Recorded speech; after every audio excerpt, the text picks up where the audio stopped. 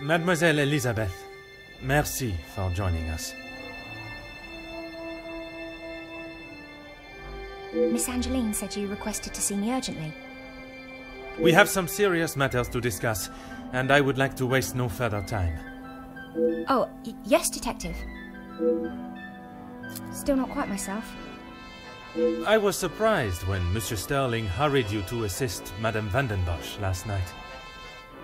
I should not have avoided my duties for so long. The house does not stop because I'm feeling a little under the weather. That is true, but you cannot be expected to complete all your tasks if you are not in the right frame of mind. Honestly, Detective, it was best for me to not sit and wallow anymore.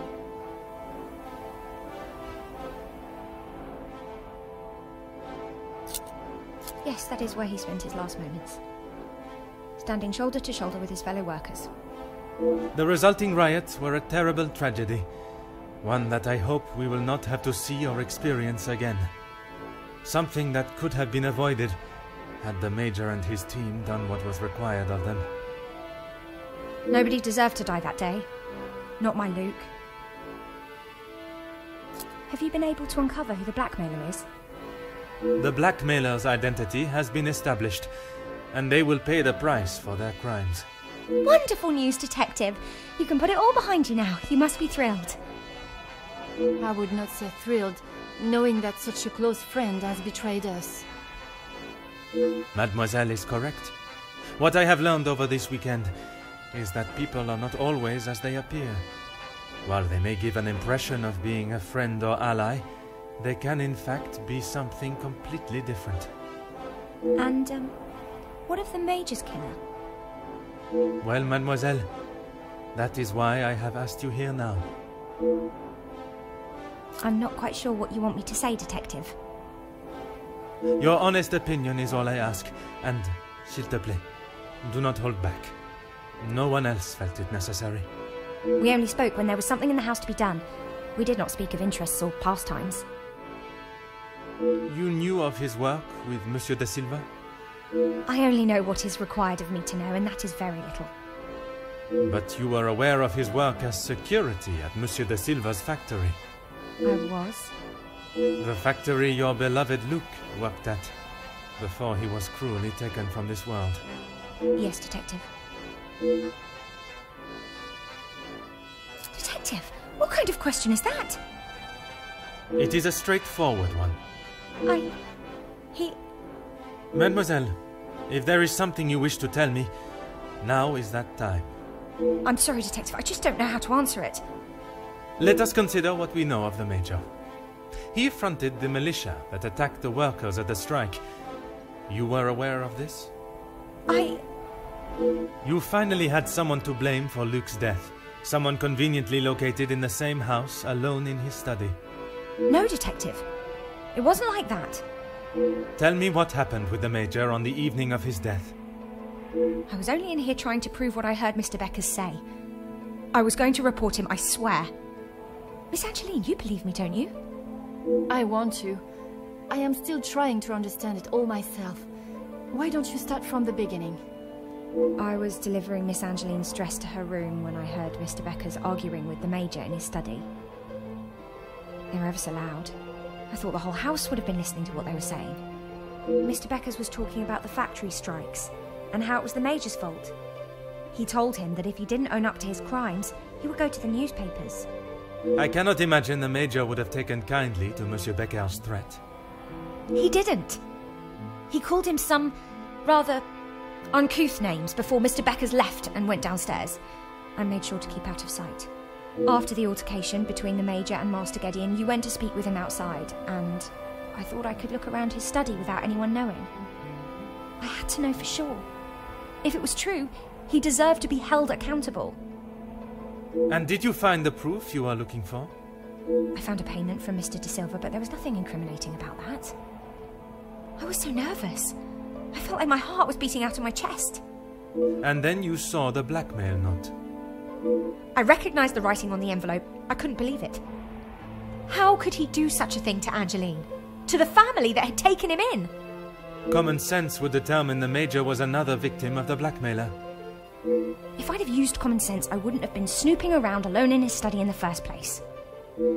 I heard the footsteps in the hall, and before I could move, the Major was standing in front of me, demanding to know why I was going through his belongings without permission. I tried to come up with an excuse, but nothing came out, and when he saw the letter in my hand, it was like Dr. Jekyll turning into Mr. Hyde. I tried to move around him towards the door, but he hurled something towards me, and it crashed against the wall. That would explain the damage to the wall. I froze. I have never been so scared in all my life. I thought he was going to kill me there and then. And you thought you would beat him to it? Oh, Detective, you make it sound as though I had it all planned. He lunged forward and grabbed me by the arm. I tried to push him away, but he was too strong.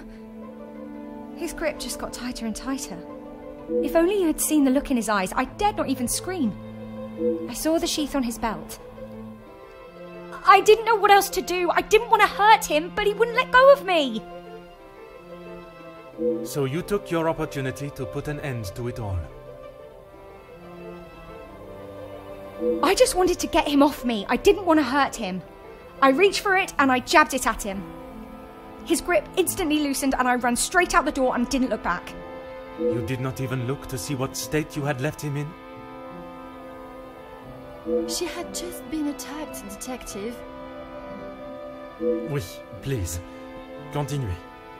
I ran down to the pantry looking for Rahana. She took one look at me and knew something was wrong. I explained to her what had happened and she went to find Archie. She said he would know what to do. We went back to the study and he was still lying there, motionless. Archie said that no one would believe me. That if someone like me killed someone like him, I would be sent straight to the gallows. He left the letter so you would find it. He said that if people knew what the Major was really like, then they wouldn't care what happened to him. So I am to believe that it was Monsieur Sterling and Mademoiselle Rihanna that cleaned the scene and orchestrated a plan that included a fake telephone call and dressing as the Major so that he may be seen. You had nothing to do with that. I swear I had no idea that is what they had done. Archie just told me to stay out of sight. I am no master criminal. Then Monsieur Sterling and Mademoiselle Rihanna will be charged for obstruction of justice and impeding my investigation. Please, Detective, they were only trying to help me. If they wished to help you, they should have brought all of this to my attention immediately instead of committing more illegal acts. Surely you haven't forgotten what happened with Florette. She was only accused of stealing a bracelet. I killed a man. It is a day I have not forgotten, mademoiselle. Even for a moment.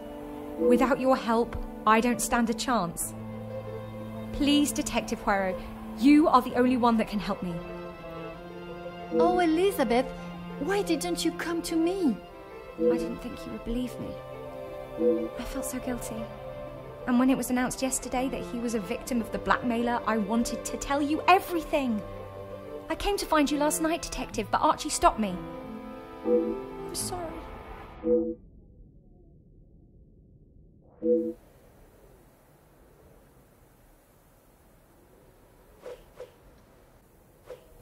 Oh, yes? I don't know where it is. If you have been honest with me until now, I ask that you continue. I'm sorry, I really don't know. Archie dropped it out of the study window and he said he would deal with it. I couldn't bear to touch the thing.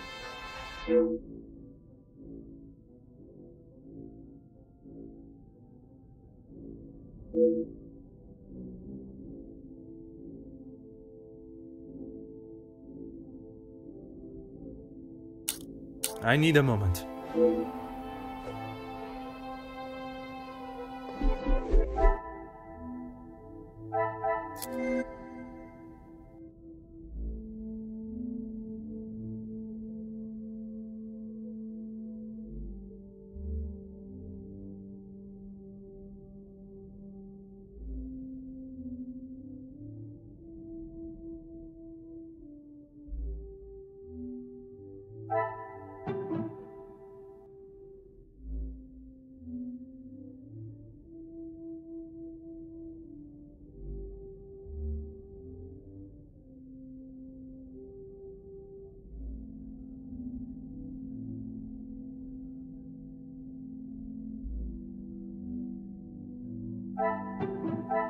cannot see the logic in...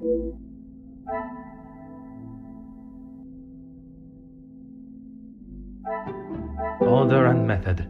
That is the way to solve the problem.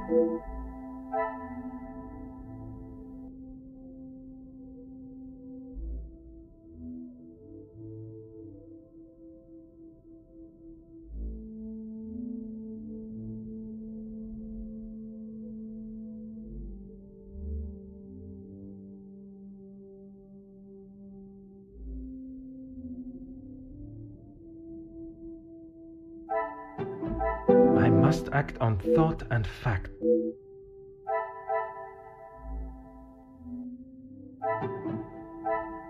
What a revelation!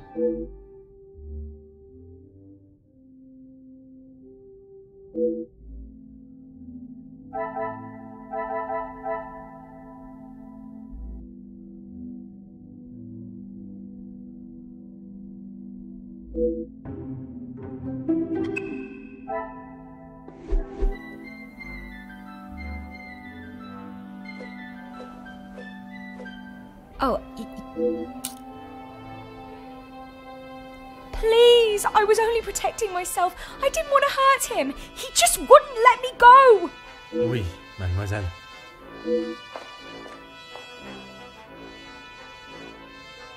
Mademoiselle tells quite the harrowing story. I cannot imagine the Major acting in such a way. But Elizabeth could not make up such a story. After learning what I have about the Major's character this weekend, I would not question the lengths he would go to in order to keep his secret hidden. I know that you share a close bond with Mademoiselle Elizabeth, but you cannot allow your personal feelings to taint your belief of what took place. She has committed a terrible crime, but she will live with that for the rest of her life. She is not a cold-blooded killer. If what she says of the Major's attack is true, she acted in self-defense. And in the law's eyes, a crime has not been committed. I will do everything I can to make sure her story is heard and a fair trial is conducted.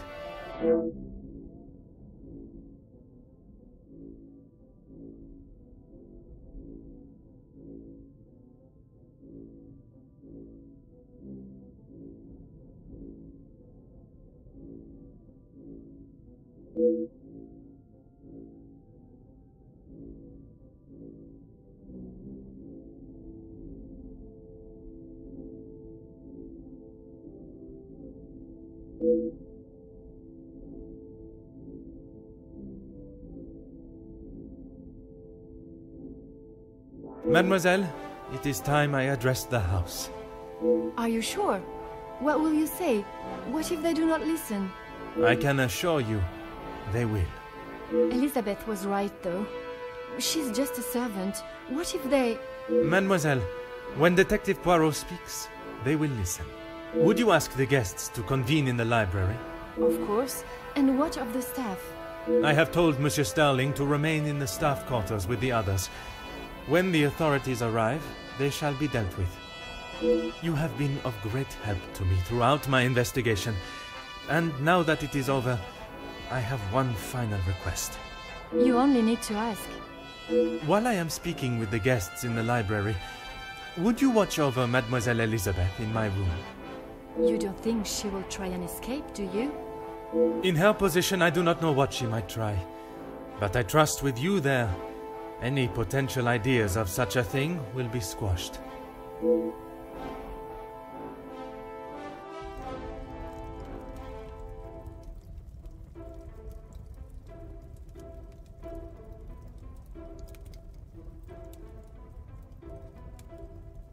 Detective, you have spent more time making us sit and wait for you than anything else. Madame van den Bosch, if you think I have spent my time focused on anything besides uncovering the Major's killer, you are sorely mistaken. I'm sure you will be eager to share your findings with us then. All in good time, Madame.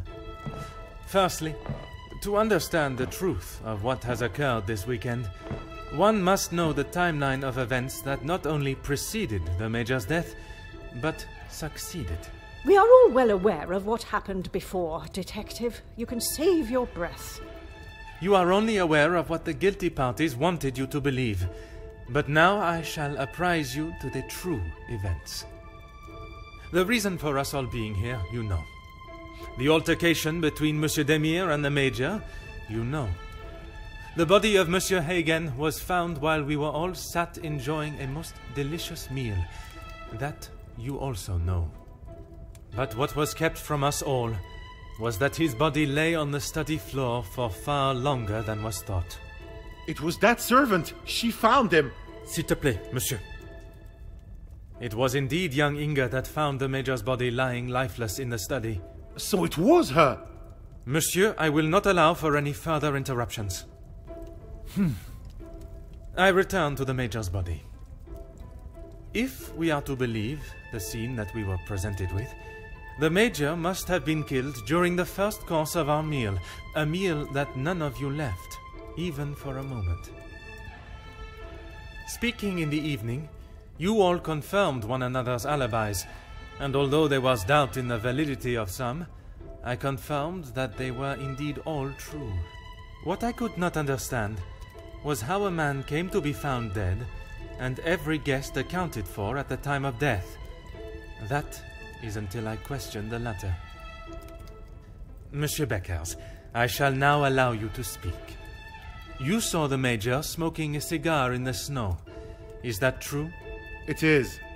False. You saw what you were meant to see. Someone in the Major's coat standing outside, giving the illusion that the Major was still very much alive. Monsieur da Silva, on the afternoon of the Major's death, do you recall hearing a telephone ring?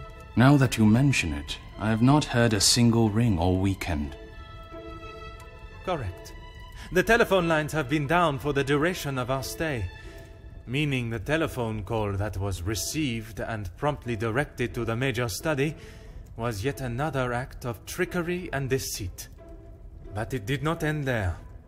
When I entered the study for the first time, it was obvious someone had already been there and falsified the scene to stage a burglary and clear away important evidence, including the murder weapon. What followed was an investigation that had already been hindered. But even those lengths were not enough to derail me for long. I think we have all had enough of your self-praise, Detective. Perhaps you would like to tell us who killed him now? Madame, as I'm sure you would expect, it is not as simple as that. What many of you do not know is the discussion that was had between the Major and Monsieur Beckers earlier that day. What has that got to do with anything? I told you I didn't kill him. That I know to be true. What you do not know is that it was not only his ears that heard your spoken words. I hope you are not implying I had something to do with it. No, madame. There was another. Mademoiselle Elisabeth. You are all aware that the Major was hired by Monsieur de Silva to front the security during the workers' strikes. What very few of you know is that it was the Major's order that instigated the vicious attacks on those unarmed men and resulted in numerous deaths, including Mademoiselle Elisabeth's fiancé, Luc. Monsieur Beckers confronted the Major, declaring that he was to hand himself in. That is what Mademoiselle Elisabeth overheard. Now, knowing the truth, she waited until the Major was away from his study. After he stepped outside, following the confrontation with Monsieur Demire's fist, it looked to be the perfect opportunity, or so she thought. The Major returned and found her looking for the proof she required to hand him over to the authorities. If the maid bumped him off, why hasn't she been arrested? The events that followed in the study are not those of a cold-blooded murder, but one of a young girl that had no other option but to protect her own life. Sounds to me, Detective, like you have taken a shine to this young girl and would rather protest her innocence than arrest her for murder, the crime she has committed. Jeez, this is gonna make for a juicy story. Mademoiselle, I ask you this. You have seen the Major's anger before, oui? What if I have? How do you think he would have reacted if someone was to find proof that he had committed a terrible act, and that if made public, would surely result in his incarceration. Exactement. It is quite the story you have told, Detective, but all I have heard is that Elizabeth overheard a conversation blaming the Major for her fiancé's death, and she murdered him in revenge. A servant killing a man that is as revered as he was. She will face the noose. I am not denying that a man has lost his life, but it is not the crime of murder that you all believe. While the Major did not deserve to die in such a way, it was his actions towards Mademoiselle Elizabeth that drove her to defend herself in any way she could. Mademoiselle Elizabeth will be punished, but we will let the law decide the severity of her punishment. She has played you like a fiddle, Detective, acting the innocent victim. She will be arrested and hanged for her crime, like every other cold-blooded killer. Hear, hear. Give her what she deserves. The girl has got to pay for what she's done.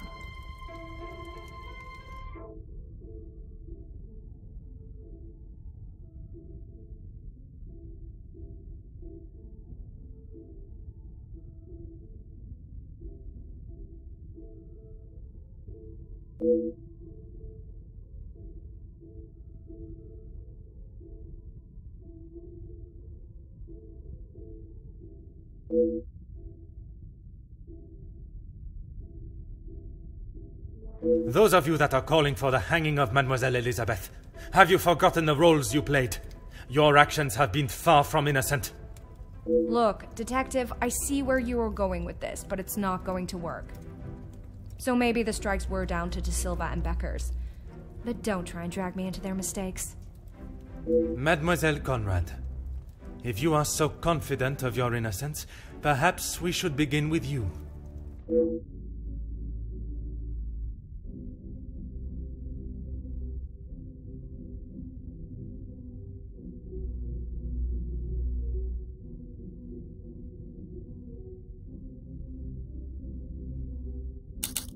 You don't need to imply it's only me that does. Ask any of my journalists, they'll say the same. Even if in the process people are hurt?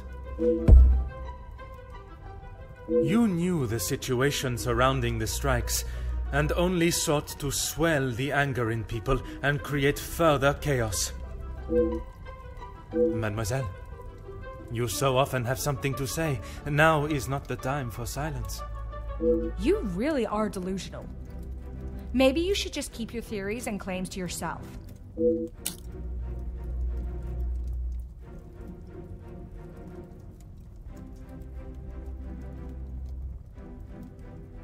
You obviously have no idea what goes on in my world. I would say stick to honest police work, but it seems that it's not in your field either.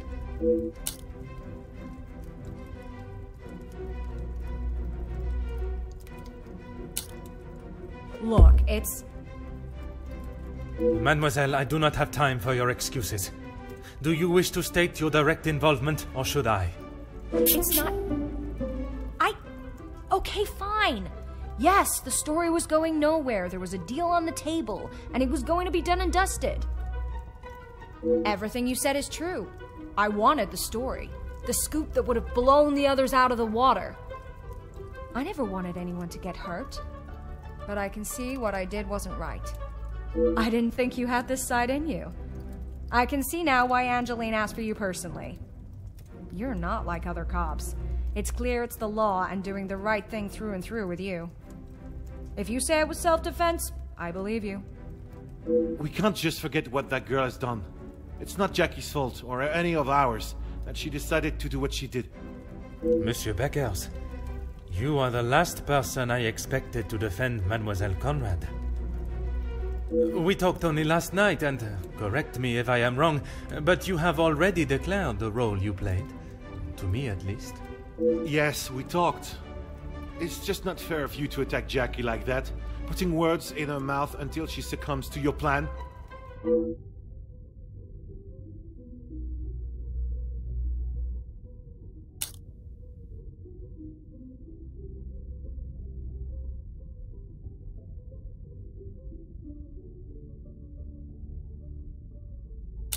This is ridiculous. It was a peaceful strike. We only wanted what was deserved. Surely you do not think I sought to worsen the situation? Monsieur Beckers, you have taken the words from my mouth. Jackie was documenting everything to do with the strikes.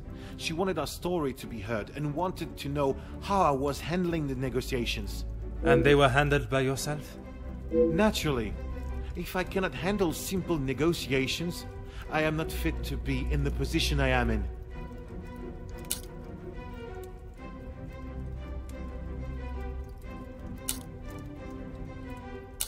I was only pushing for what my men deserved, what they needed. Hindsight is a wonderful thing, Detective. Surely you must know that.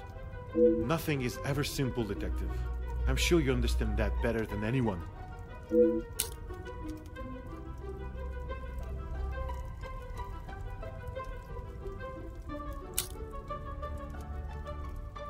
You're right, Detective. I have tried so hard to deny my part, but I know only too well that my decisions led to the death of those men. I know I cannot excuse what I've done.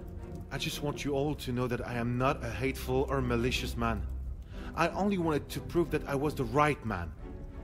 I have lived in other shadows for so long. I thought I would be able to finally step into the light and be the one that everyone remembered, not forgot. Monsieur da Silva offered me a deal and I turned it down. I thought I was doing right by the workers. But it was only myself I was thinking about. What more proof do you need? He said it himself. I made a generous offer to reach a resolution, and he turned his nose up at it. It was not that simple, though. Oui, an offer was made, but Monsieur Beckers and the workers would never have been forced into that position had their working conditions been satisfactory to begin with. This is outrageous! Do you plan on blaming everyone for doing their jobs? I suppose it makes you feel better about yourself, doesn't it?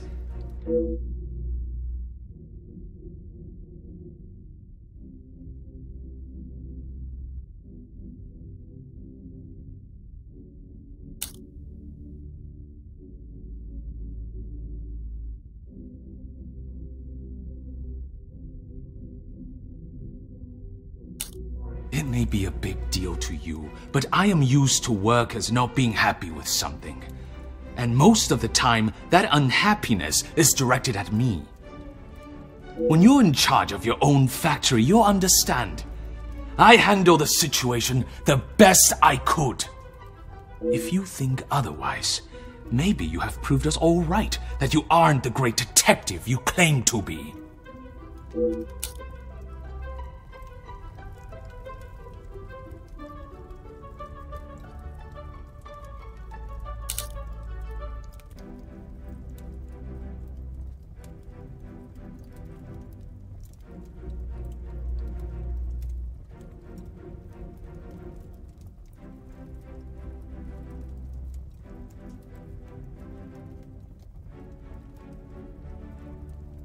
I'm the next target, am I? You are certainly not making any friends here, Detective. We can all see right through you. Whatever you have to say, we have known each other for years, and it will take more than a young, cocksure detective to waver their support of me.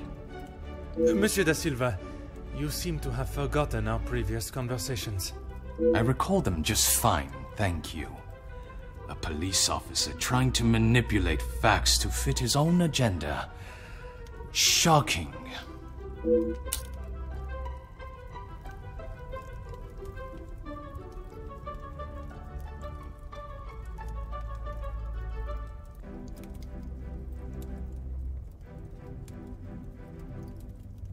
Is that what you plan to do?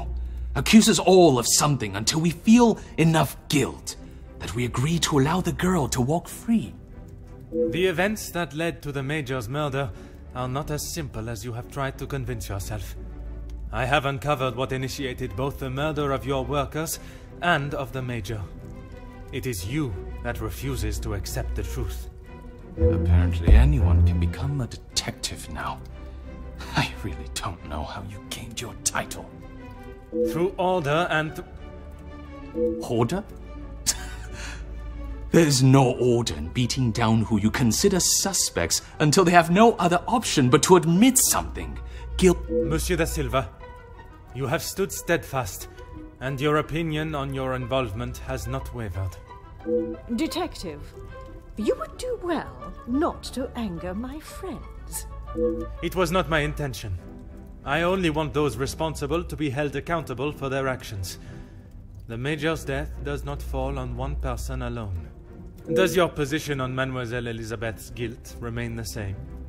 Even after all your attempts, Detective, Felix was still murdered.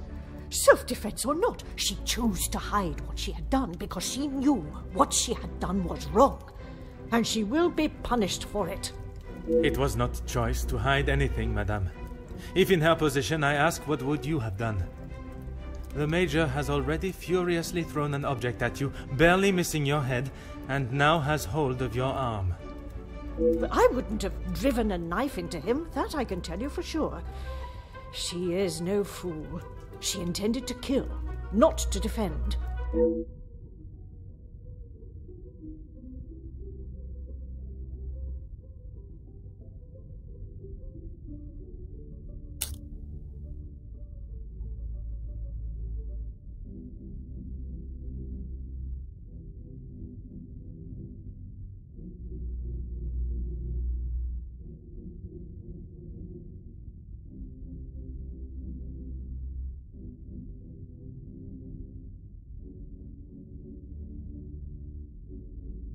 Quite presumptuous of you to assume violence is in his nature. Putting my own feelings towards the Major aside, he was not an honorable man, at least at some time in his life. He must have been for you to allow him in your house for so many years. So, even you confirm he had a history of aggression.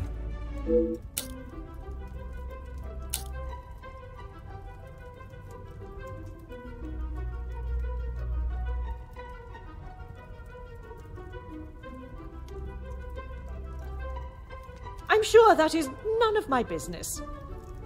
Likewise, it is none of yours. The Major shot and killed a number of unarmed prisoners as they were bound and terrified, posing no threat. His actions are unforgivable and should not be defended by anyone. You judge him so harshly, but I return the question. What would you have done in his position? He had made mistakes. I will not deny that. In those moments when a decision had to be made, it fell to him, and he did what he saw fit.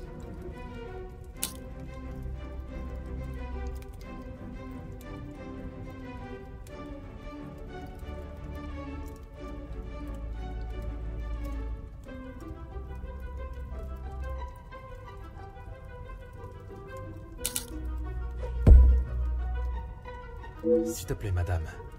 I ask that you consider everything you know of the Major carefully. He was not always like that. The man that I called a friend would never have done what he has. I cannot allow another innocent person to be punished for his vicious and barbarous behavior. You have seen the Major act in a similar manner as I described before, haven't you? What was the outcome then? You have convinced me that I am wrong, in both my opinion on Elizabeth's punishment and in the friendships I keep. Is that not enough for you? Not when a potential crime has been committed, and I fear an innocent party may have been punished for it. He was just a boy. I told him to stop, but he was like a wild animal. The confrontation with Mademoiselle Elizabeth was not the first time he has come close to killing another. It was following the officers' ball. A young man, no older than 16, stopped us on the street, begging for some change.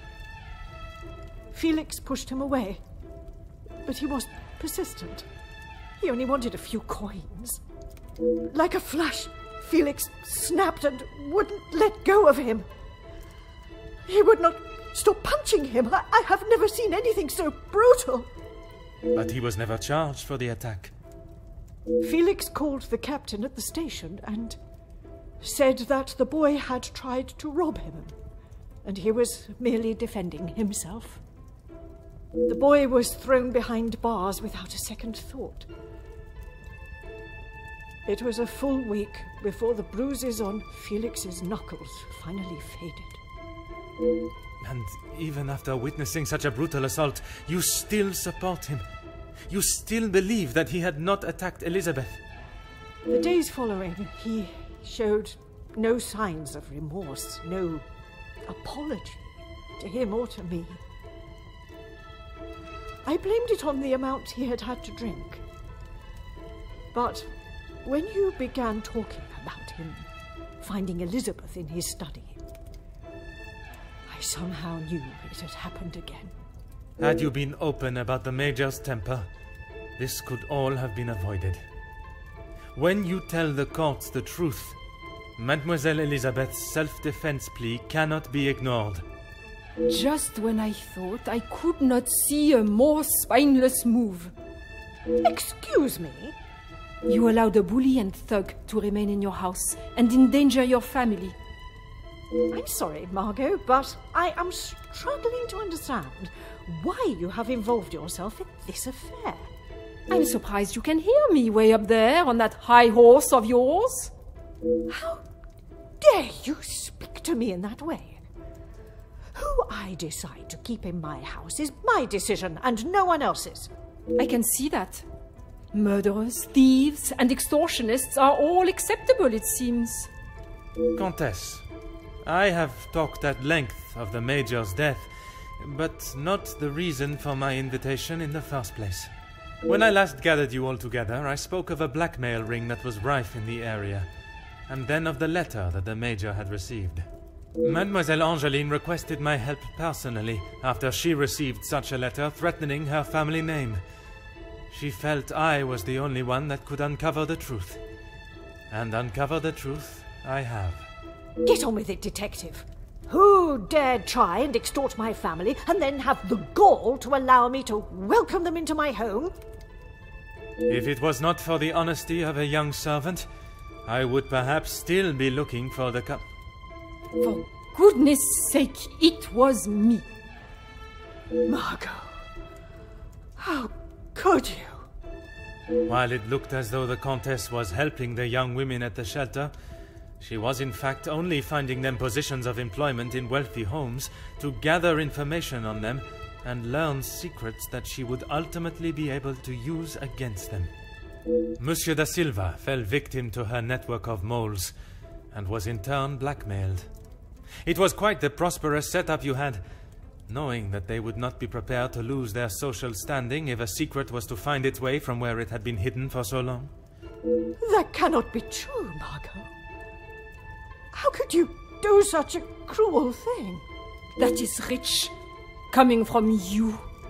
You are one of my oldest friends. High and mighty Madame Van den Bosch. You think you can do what you wish when you wish it and there will be no repercussions. You are as bad as all of them.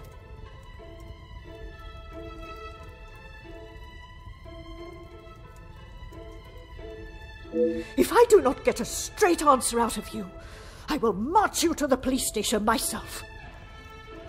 I'm surprised it took the Major this long to start living with you. He must have been on the edge for some time. How dare you speak to me like that? In my own home. A home you share with the father of your daughter for so many years, and she still remains none the wiser. You have no right. Maman. Angeline? Have you heard what she has admitted to? She is merely trying to make herself... Is what she says true? Felix, he was my father? That is the secret that the letter was talking about, isn't it? You told me that we had nothing to hide. Detective Poirot, were you aware of this? Oui, mademoiselle. But it was not my place to repeat. I don't understand. What about father? Your mama betrayed the love of a good, honest man and played away behind his back and then kept it hidden for all these years like a lady of the night with her client list. You will say no more. Angeline, Did Felix know? This is not an appropriate conversation. He knew, dear girl. He knew the whole time. It is only dear Edwin that was blind to their deceit. You will not talk of him like that. You will not talk of him at all. If I don't, who will? You never deserved him. You don't even deserve the memory of him. Countess, there is something that you still have not explained. What more is there for her to say? How long were you in love with the Viscount for? Margot?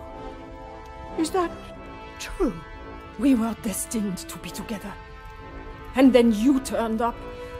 And I was all but forgotten about. But you were nothing more than friends. And you made sure of that, didn't you? From the day you arrived, it was all about what you wanted and what you had to do to get it. You didn't consider Edwin at all. He was just a purse to you. I loved my husband, and I miss him every day. Loved him enough to stray? Both of you, no more. Please, Angeline, let me explain. Maman, I do not wish to hear anything else from you. Not even your own daughter wants to hear your lies anymore. Cassandra Van den Bosch, all alone. How dare you!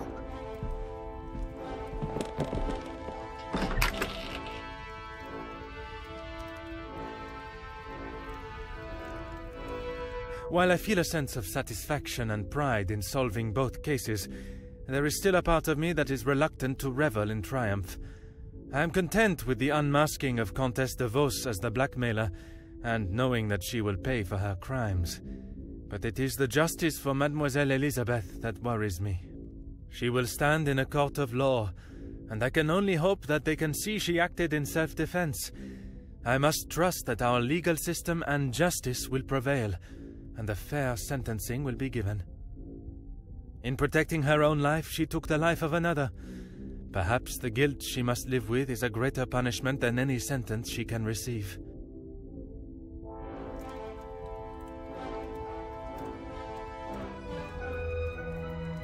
Comtesse de Vos was taken from Nemozinet House in cuffs and placed under arrest. Although she initially tried to plead her innocence, Inga, along with a number of other girls that the Comtesse had found employment for, came forward and made full statements. She was charged with 5 counts of blackmail and extortion and sent to a house of corrections, where she will have a new life to become accustomed to.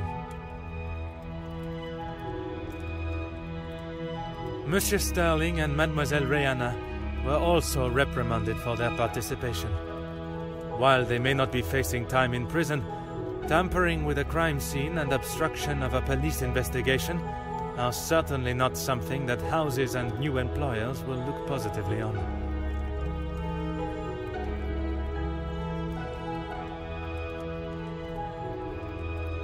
Mademoiselle Angeline finally became Madame Demire, and together they took up residence in England, where Monsieur Demire continues to support and fight for fairness and equality in London. I am happy to say that we have remained in contact, and Madame Demire has become a regular correspondent of mine, and the latest joyous news is that they are expecting a child of their own. Madame Van den Bosch showed compassion that I had not seen in her before. She stood in court and gave a truthful and genuine character reference of Elizabeth, as well as describing the Major and the atrocious crimes he had committed. After Madame Van den Bosch's secret was revealed to the world, her position in the social hierarchy was no more, disappearing in a moment. While she still resides in Belgium, I believe she has had to adapt to a far more modest way of life. A humbling experience for her, I am sure. Following her actions in the courtroom, Angeline believed that her maman still had a place in her life. Although they are on different sides of La Manche, they remain in contact. Mademoiselle Conrad left Nemosine House the same way she entered, confident in herself and audacious in her opinions. Her report of the Major's murder at the house and the surrounding blackmails became one of the most talked about stories of the year. While there were certain details of her own involvement that did not make it to print, she was really quite complimentary about the detective at the heart of the case. Monsieur de Silva tried to continue in his position as factory owner and business entrepreneur, but after his accounts and business dealings were investigated following the details of his blackmail being made public in Mademoiselle Conrad's article, his illustrious business empire began to crumble and is now facing an international corporate investigation. Monsieur Beckers stepped down from his position as union leader, accepting that he was no longer fit to represent the workforce that, in his words, he had let down on a scale of unmeasurable proportion. Although he is no longer the voice of the workers, he continues to support them from behind the scenes. Monsieur Zachariah and his brother made amends, and returning to his family home, and after sobering up, he was able to find the help that he required. I understand that he is now helping fellow soldiers with similar conditions. And Mademoiselle Elizabeth, she stood before a court, and while the proceedings were deemed controversial, the charges against her were dropped, and the reasoning of self-defense was accepted by the presiding judge. Madame Van den Bosch's testimony, along with Mademoiselle Angeline's declaration of her good character, was enough to show that it was not in Elizabeth's nature to act in such a violent way. The abundance of evidence against the Major, and his violent and cruel nature, including his appalling acts during the strikes and the war, was more than enough to prove that Mademoiselle Elizabeth had no other option in that situation but to defend herself in any way that she could. With the new arrival of Madame and Monsieur Demire's child next year, they have agreed to give Elizabeth the opportunity to return home to England and take up a position in their home as nanny.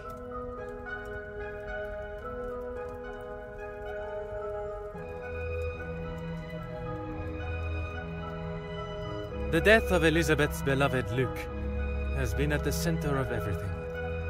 Had those in positions to help not acted with only themselves in mind, perhaps he would still be alive today, and the Major would have paid the price for his own crimes in the eyes of the law, not at the blade of a knife. The blood of Major Felix Hagen will remain on Elizabeth's hands, a stain that wherever she is and whatever she may do, she will never be able to wash clean. However, it will remain as a reminder to not only her, but all of us, of what we as human beings are capable of to protect ourselves. We all have something that may be considered shameful or sinful, and it is how we deal with it that shows our true character. Those involved in the riots, the workers' deaths, and the Major's killing believed themselves to be untouchable. Whether it was from their social standing or their confidence in themselves, they learned that everyone is accountable for their actions. There is no exemption because of the suit you wear or the money in your bank account. There is no price to a man's life. It cannot be bought or traded or discarded. No man is better than another, including Detective Hercule Poirot.